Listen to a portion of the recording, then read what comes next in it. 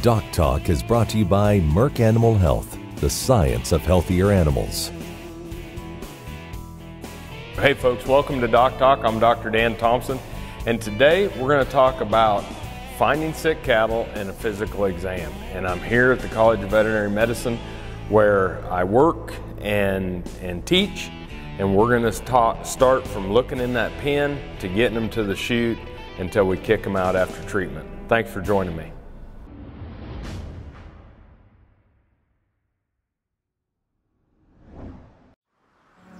As dependable as the sunrise, in dairy parlors, open pastures, on ranches and feed yards across America, a place where reputation is more than a name, where the science of healthier animals is a way of life. It's the responsibility that drives who we are and what we do. Every decision, every day. It's your livelihood and our responsibility. Kansas Farm Bureau has served farm families and rural Kansas for more than 100 years, and we're pleased to offer new healthcare coverage choices for Kansans in 2020 through Kansas Farm Bureau health plans. No matter what stage of life you're in, we'll have options that fit your lifestyle. Plus, our network of providers is one of the largest available throughout the state of Kansas and beyond. For more information, including the different plans available, or to get a quote, visit kfbhealthplans.com. No matter where, no matter why, the Veterinary Health Center at Kansas State University is committed to providing quality patient care to animals and exceptional customer service to their owners. From routine checkups to emergency and specialty care, our world-renowned specialists and experienced professionals are here to discover, to teach, and to heal. Let us know. How can I help? How can we help? Valley Vet Supply is devoted to providing information and professional quality products at reasonable prices. Valley Vet Supply. Closed captioning brought to you by Vet Gun with Amel and new AMA Abamectin Vet Caps, the 1-2 punch against hornfly resistance from AgriLabs.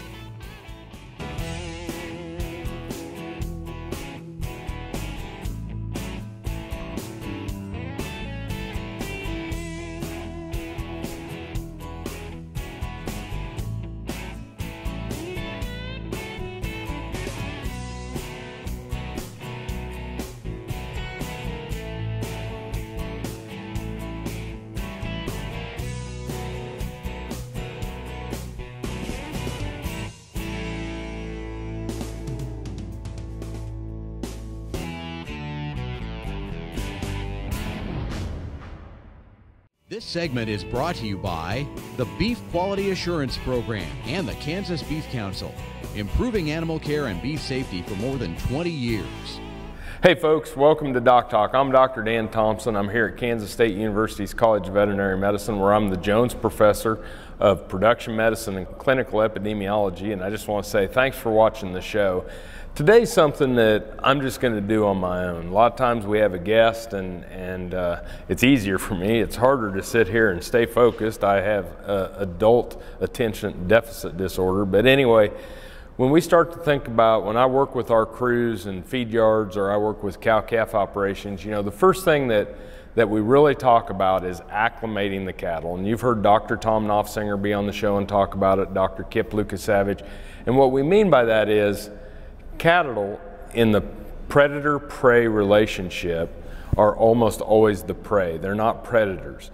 And until they understand that we are a protector or a caregiver and we're not a predator, they won't show us the clinical signs. So it's vitally important for us to domesticate, for us to get out and spend time with your cows, to spend time with the calves when you wean them, walking around. You don't have to chase them, you don't have to move them. Just going in and washing the water tank is a great acclimation exercise. Sometimes we exercise the cattle and move them around from corner to corner of the pen, or maybe we open up the drover's alley gate and we just let those calves walk out and walk back in. Just anything we can do to get them used to us and understanding us, so that when they do get sick, they will have trust in us and show us the clinical signs.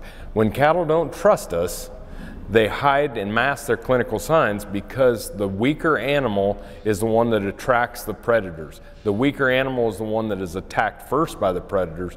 So not only are they taken out of the herd by the herd mates, but they are the ones that are then preyed upon. So getting the animals acclimated is vitally important. Once we have that, then we got to start looking for the different clinical signs. And the first clinical sign for me is anorexia, or they stop eating. When animals are lame, when they have a sore, they're injured, they're sick, the first thing they'll do is they'll decrease their intakes. It might be a mild intake decrease to start with that grows over time, but you'll start to see that sunken flank or that slab side and that animal that's off feed. And so when we start to see an animal that goes from being full to being empty or being hollow, not eating, it's one of those animals, that's when we probably need to move that animal up, take a look, see if there's something that's going on. Other things that I will look for in those animals is, are they off by themselves? Sometimes they'll be secluded by the rest of the herd. Sometimes they just want to be alone and get away from the rest of the herd. Are they alert? Do they have a response to you when you walk in the pen or when the feed truck comes up? If they don't, if they have that dull look, that depressed look, that kind of I don't feel good look, I look at their ears and make a determination on depression score. The other thing I'll look at is if I see a dropped ear. If I see a dropped ear, I start thinking about mycoplasma, especially in little calves. And lastly, we look at their nose, we look at their eyes. If their eyes are sunken, they're dehydrated, you know, like us with getting chapped lips before we get sick, a dry, rough nose is another sign for an animal that's going through a viral infection. We're going to take a break, and when we come back, we'll talk a little bit more about some of the things out in the pen. You're watching DocTalk. Thanks for your support over the years, and I'll see you after this message.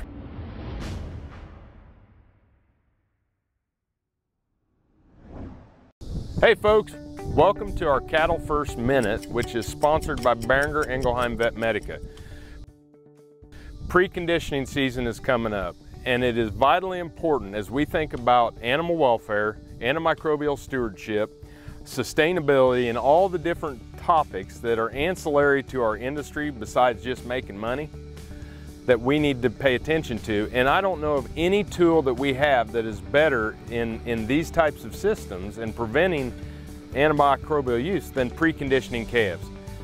Proper vaccination, make sure you work with your veterinarian, getting those calves bunk broke, making sure that they know what a water tank is, castrating, dehorning, deworming. All of these things need to be done that make a healthier calf, that make a calf that's a lot less stressed when it goes to the feedlot, and hopefully it'll bring a calf that is much more valuable to you and your farm.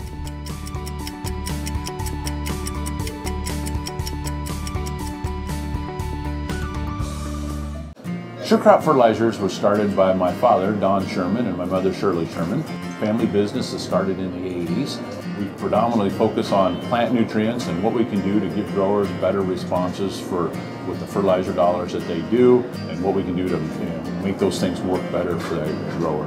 We're based out of Seneca, Kansas. We work with growers in their soil analysis to figure out what they need, and then we can put those in a blend that gives them the best results, and so that we can deliver that direct to their farm so that they have those nutrients where they need them, when they need them, and so that they can apply them in a manner that's very efficient to them and works well in their planting systems and what they're doing. Sure Crop Fertilizers has been around for a long time. We always say we're big enough to take care of everything you need, but yet we're small enough to do it quickly. You can get a hold of us at 1-800-635-4743. Our website is surecropfertilizers.com, and you can always email me at Corey@surecropfertilizers.com, and with any questions you have, we're glad to answer it and work with you.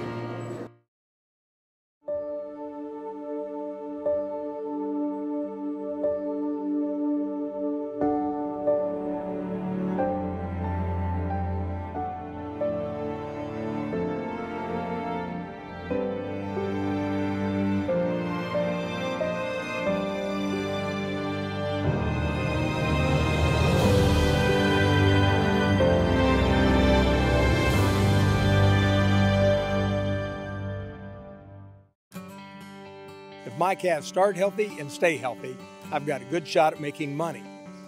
That is why I trust Clostrix. It gives my calves the protection they need until their own immune systems kick in. Calf raisers trust Colostrix colostrum supplements. Colostrix is USDA licensed and proven effective. When your money is on the line, trust Colostrix. Valley Vet Supply is devoted to providing information and professional quality products at reasonable prices. ValleyVet.com, ValleyVet.com, Valley Vet Supply. This segment is brought to you by the Beef Quality Assurance Program and the Kansas Beef Council, improving animal care and beef safety for more than 20 years. Hey folks, Dr. Dan from DocTalk here. We're at Kansas State College of Veterinary Medicine. We're talking about finding sick cattle or cattle that are lame. So the calf that's sick with respiratory disease, we say they have the acronym DART: depressed, anorexic, respiratory distress, and rectal temperature, elevated rectal temperature. Now, on the respirations, if I hear noise during inspiration, so when they're breathing in, that is a noise that means that the infection or the problem is in the upper respiratory tract. If I hear it on expiration, that means it's in the lower respiratory tract, like pneumonia or atypical interstitial pneumonia. So understanding that when they're in the pen is important. So the other thing I look for in the pen is lameness. So whenever I go out and feed, what I'll do is I make sure all the cattle get up, because the animal that doesn't want to get up is usually one that has a sore foot. So I make sure they all get up. Then if I have a lame animal, I will grade the severity of the lameness. If they just get bumped a little bit and they're a little bit lame, what we will see is that they will just have a shortened stride. That animal that is lame, that is not lame, the back foot should replace exactly where the front foot left. So as they're walking, when they start to get shorter strided, where that back foot doesn't reach where the front foot was, that means either the front foot isn't coming as far back or the back foot isn't coming as far up, and that is mild lameness. But that's the first sign of understanding lameness in cows. The next one will be, not only do they have short stride, but they'll start to have a head bob with a little bit more of severity of the lameness. And they always say down with the sound, meaning that if there's a lameness in the front limbs, the head will go down when the leg that is sound is on the ground.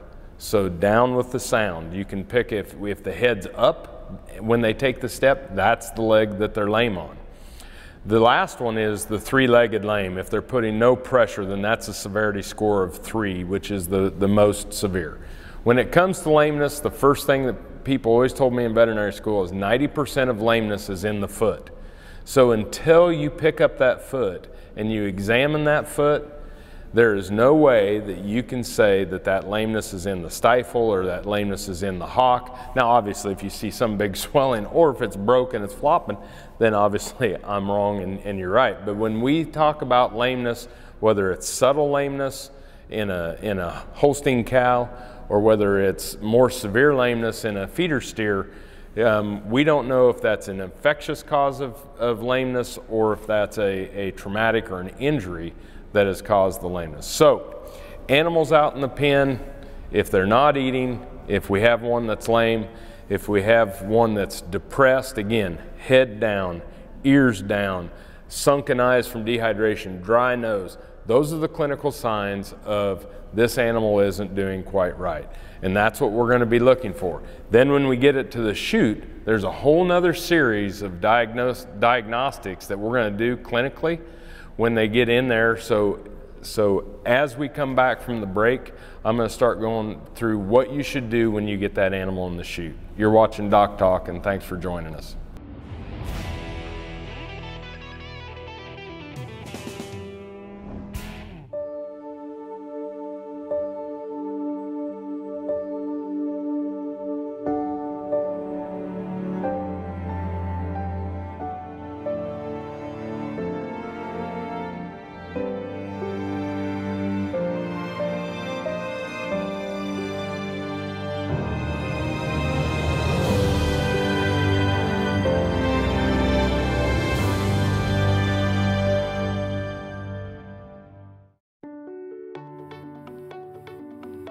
My name's Karen Cope and I have multiple sclerosis. When you have MS, on the outside you look great, but you know what's really going on in the inside is chronic body pain, chronic fatigue. And there's lots of days that I'd wake up and say, oh, please God, help me get through this day. You know, after stem cells, Chloe, my youngest daughter, she was asked by my father-in-law, how's your mom doing? And Chloe said, Grandpa, I've never had a mom like this before, because she was 8 when I was diagnosed, and she really had no other memory of me but being sick. It's really the simple things that we do as a family, like play cards, and to be able to win at cards. You know, they all laugh because I used to repeat myself and say, what hand are we on? You know, where are we at? And it's just been really a true blessing from God, and we're really thankful.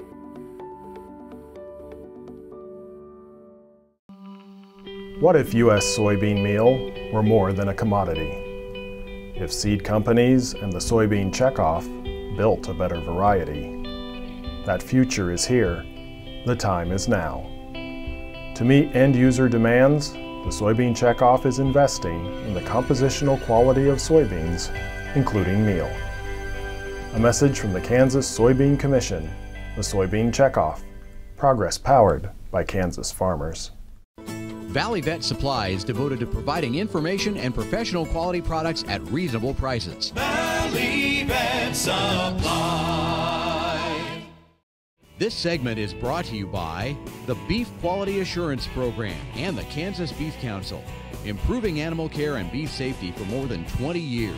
Hey folks, welcome back to DocTalk. Dr. Dan Thomson here at the College of Veterinary Medicine at Kansas State University, and I have had the pleasure of teaching many of the world's finest students and having the opportunity afforded to me to do a show like this.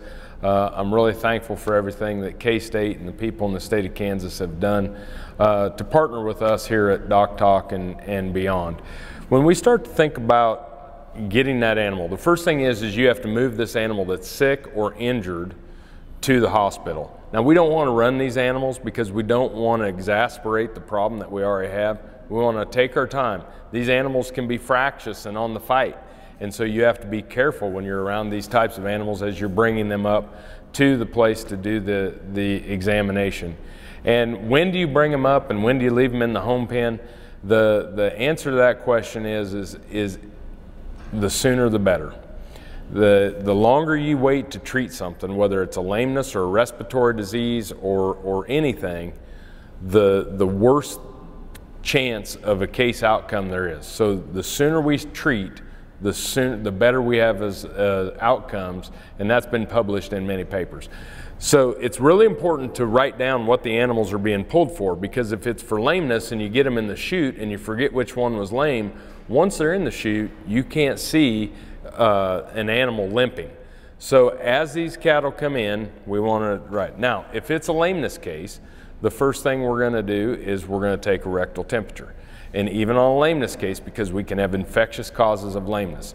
So the rectal temperature is something we do on every animal that comes in. Normal rectal temp for a feedlot steer is 1015 to 1035. When we get above that, it means that we're running a fever and that we probably have some sort of bacterial infection. Generally running below that, we're thinking hypothermia, and if it's a baby calf, we need to warm them up. If it's a feeder calf that's a chronic, that has respiratory disease and it temps 99, it's headed towards ground temp and it's checking out on you. So that's really important to understand. But normal rectal temp, 1015 to 1035. Now, if it's a lameness case, we need to pick up the foot. And it's vitally important so that you get a good diagnosis. So we pick up the foot, we're going to take a look between the toes. If we don't see the infection between the toes, we know it's not foot rot. We look at the back of the heel. If we don't see a strawberry lesion, we know it's not hairy heel wart. So now we can rule out our infectious causes of disease. Now we're going to take those hoof tremors and we're going to go around the hoof. And we're looking for something like toe abscess or a sole abscess. And what will happen is, as we pinch the toe, if that animal is sore, it will retract. And as we pinch that, and a sole abscess is like a blood blister underneath your fingernail, and it's very, very distinct and very pinpoint. And so we can make a very easy diagnosis by picking up that foot. Foot rot is infectious. We see it more in the winter. It'll be a lesion between the toes. It's anaerobic, so it'll smell bad. Hairy heel wart is highly infectious across the feed yard or dairy. It'll be that strawberry lesion like in this picture that you'll see on the back. And then when we get to toe abscesses and sole abscesses, again, these are due to separation of the white line and getting some material inside that hoof that causes an abscess, or a stone bruise where that animal stepped on something. We have it pinpointed. We'll pare that out. We'll get them off. When we come back, we'll talk about the physical exam for medicine. You're watching DocTalk.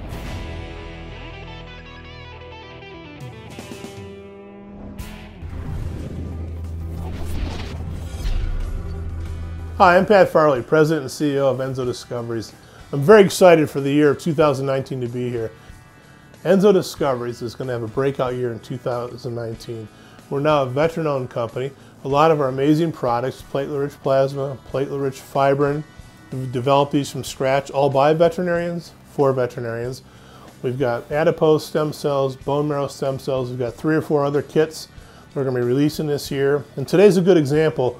We really value our customers. We're doing a value-added service here today. We've actually flown in one of the top ultrasonographers in the country, Dr. Cooper Williams, and he's here teaching some of our best customers from around the country how to not only ultrasound, but how to effectively inject our platelet-rich plasma and use our other kits. So finally, if you'd like to learn more about us, simply go to our website, Enzo Discoveries, that's E-N-S-O Discoveries, and you'll learn more about this amazing company on the verge of going to the next level. Thank you so much. If my calves start healthy and stay healthy, I've got a good shot at making money. That is why I trust Colostrix. It gives my calves the protection they need until their own immune systems kick in. Calf raisers trust Colostrix colostrum supplements. Colostrix is USDA licensed and proven effective. When your money is on the line, trust Colostrix.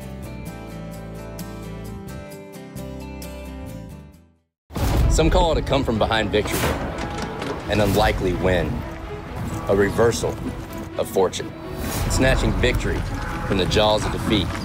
This is our moment, our victory dance, because we choose confidence. We choose Zuprevo for BRD treatment. Ask your veterinarian to prescribe Zuprevo. Zuprevo is a fast-acting, long-lasting BRD treatment that you can count on to get the job done. Choose confidence. Choose Zuprevo from Merck Animal Health. Valley Vet Supply is devoted to providing information and professional quality products at reasonable prices. Valley Vet Supply. This segment is brought to you by the Beef Quality Assurance Program and the Kansas Beef Council, improving animal care and beef safety for more than 20 years. Hey folks, welcome back to DocTalk. Dr. Dan Thomson here at Kansas State, and we're talking about a physical exam. So we get the calf in the chute and we're going to do some things. And the first thing that I do is take the rectal temp. Again, as I mentioned earlier, the normal rectal temp of a feedlot steer is 1015 to 1035. And if they're running a fever, that's something that we're going to pay attention to in our algorithm. So we get there. This animal's off feed, we see the slab side, we go up and we look at after I take the rectal temp, I go up and I look at the head. Do they have dull sunken eyes? Sunken eyes correlates very, very well. It's about the best thing we have to correlate with dehydration, okay? And when we're sick, we become dehydrated. And then I'll look at the ears, but more importantly, I'll look at that nose. If that nose is dry and crusted and raw looking, that's another indication of this animal's going through some type of viral, bacterial type of pathogens. So examine the head.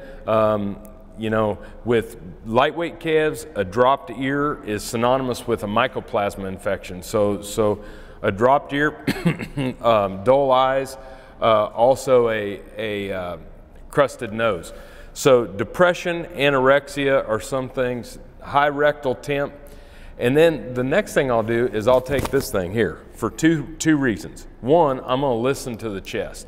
And when I listen to the chest, I'm going to listen on the right side, up right underneath the elbow of the steer, because the first lobe of the lung to have bacterial pneumonia in a feedlot steer is going to be that right cranial lung lobe. So I'll listen to that. The next thing I'll do is I'll go around to the left side, and where that sunken flank is, I'm going to put this stethoscope right on there, and I'm going to listen, and every once or twice every minute I should hear this roar. And what that roar means is that I'm having rumen contractions. So I've got rumen contractions, that means the gut's working properly. I listen to the lungs, are they clear, or they have raspy noises, meaning bovine respiratory disease. Lots of things go into this physical exam. And I think that a lot of times you'll miss more by not looking than you will by not knowing. And the last thing I'll look at, because when we have anaplasmosis or something to that, you want to look at the gums, or if it's a heifer, you can go back to the vulva, and you can pinch that area or press on that area, and it should be pink. And then as you release the pressure, that should be white from the pressure, and as you release that pressure, the pink will come back immediately. When we have animals that are anemic, those could be white or yellow colored. And if we have jaundice from a liver issue in these animals, you'll see yellow around the sclera or the white part of the eye. But just starting at the back end, working to the front end, these are some of the things that you need to pay attention to. Now, as far as a case workup, work with your veterinarian on what these different clinical signs mean so that you can apply the treatment in which the veterinarian has made the case definition. Thank you so much for watching DocTalk. We appreciate your support. We appreciate being able to do this show. Remember to always work with your local veterinarian, and if you want to know more about DocTalk, you can find us on the web at www.doctalktv.com. I'm Dr. Dan Thomson here at Kansas State University, and I'll see you down the road. Closed captioning brought to you by Vet Gun with Amel and new AMA Abamectin Vet Caps, the 1-2 punch against hornfly resistance, from AgriLabs. For more information about this program or previous programs, go to DocTalkTV.com. DocTalk was brought to you by Merck Animal Health, the science of healthier animals. Welcome to the Western Kansas Wildlife Travel Center, right here in my hometown of Oakley, Kansas. We're the front door of Western Kansas, located on 3 main highways, I-70, US 83, and US 40. And all those roads lead to history, beautiful scenery, and adventure, no matter which direction you go. We now have an IHOP. That brand that you've trusted up and down the road in all your travels is staffed with local folks, real people, just like you and me, and we're waiting on you to join us. So for fun, adventure, fuel up, fuel your body, and let's have some fun.